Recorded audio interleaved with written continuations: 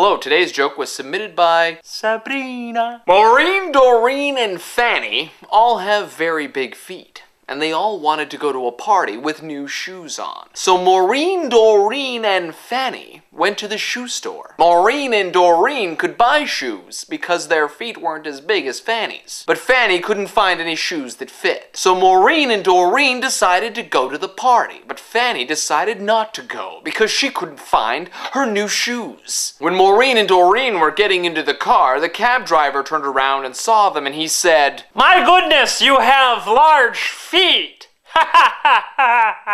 He was a bit of a psychopath. But Maureen and Doreen looked at him and said, "You think our feet are big? You should see our fannies! Our fannies! Our fannies!" Everything you wanted and more in a joke. But, I skipped over a joke today. I'm not gonna lie to you. I skipped over a joke because I got a joke and it was a little bit too racy.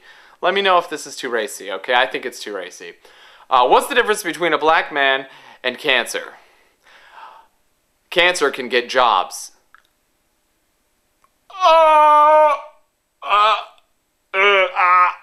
Steve Jobs died of cancer, in case some of you live under a pillow-shaped rock. So, let me know. Should I read the jokes as they come in? Or should I skip the ones that are too racy? Because that was some racist shit. As far as the thingy thing with the clicky and the thingy thing goes, we are in heat. People are gaining, making me nervous. But I believe in you, as you believe in me.